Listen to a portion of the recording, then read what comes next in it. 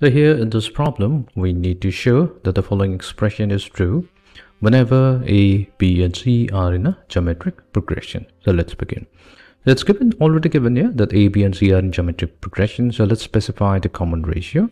So let the common ratio, we're going to represent it by the letter R in lowercase.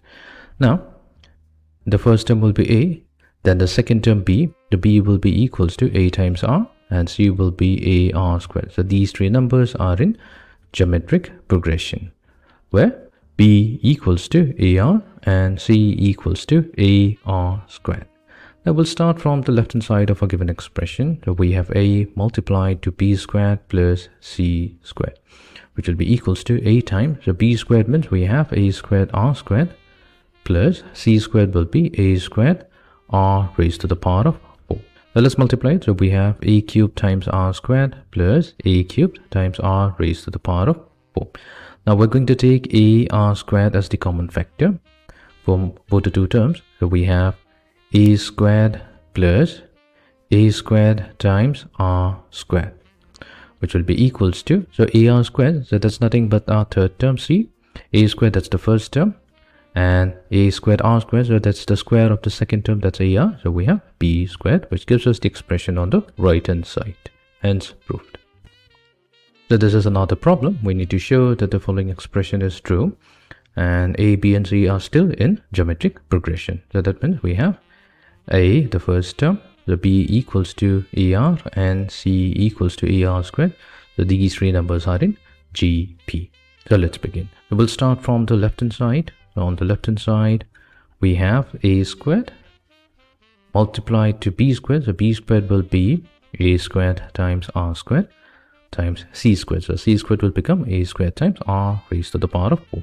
So this is now multiplied to 1 over A cubed plus 1 over B cubed. So B cubed is A cubed R cubed plus 1 over C cubed. So C cubed will then become A cubed times R raised to the power of 6, which will be, so we have A squared times C squared. So that's A raised to the power of 6 multiplied to R raised to the power of 6, all multiplied to.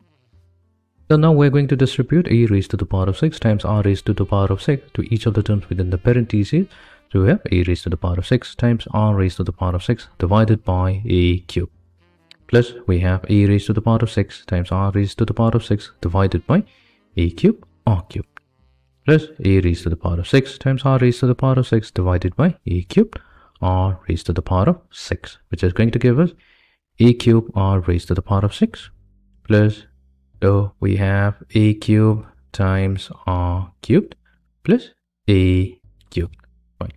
Now furthermore, we can rewrite it as AR squared raised to the power of 3 plus AR raised to the power of 3 plus A raised to the power of 3.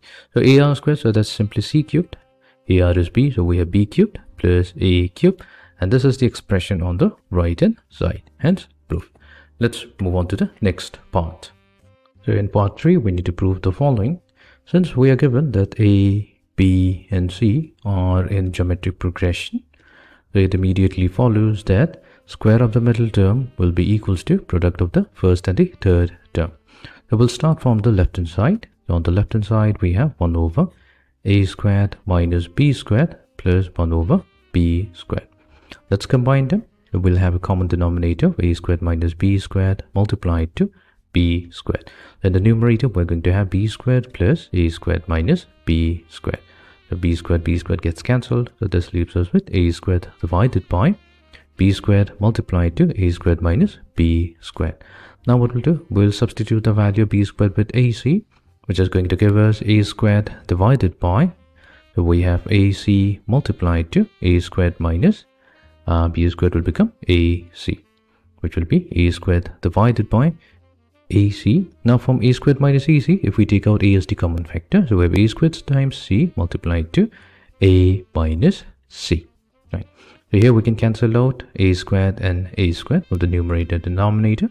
We have 1 divided by C multiplied to A minus C, which is going to give us 1 divided by AC minus C squared. Now we notice AC is that's b squared, so we have 1 over b squared minus c squared. So this is the expression on the right hand side. So I have successfully showed that this given expression is true. Let's move on to the next part. Part 4, we need to prove the following.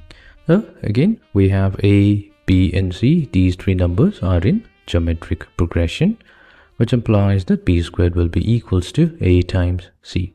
Now we'll start from the left hand side of the expression. Now we can rewrite our expression as a plus 2c plus 2b all multiplied to a plus 2c minus 2b.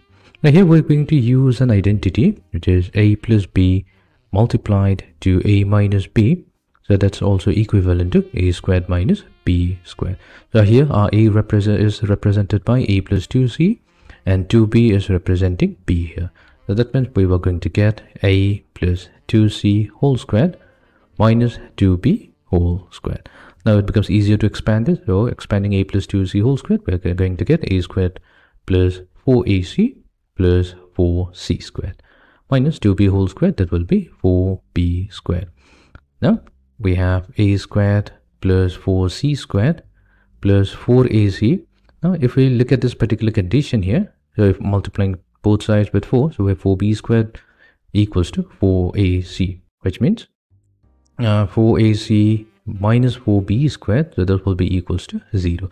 So you can combine the second and the fourth term to get 0, and this gives us the expression on the right hand side, hence proof.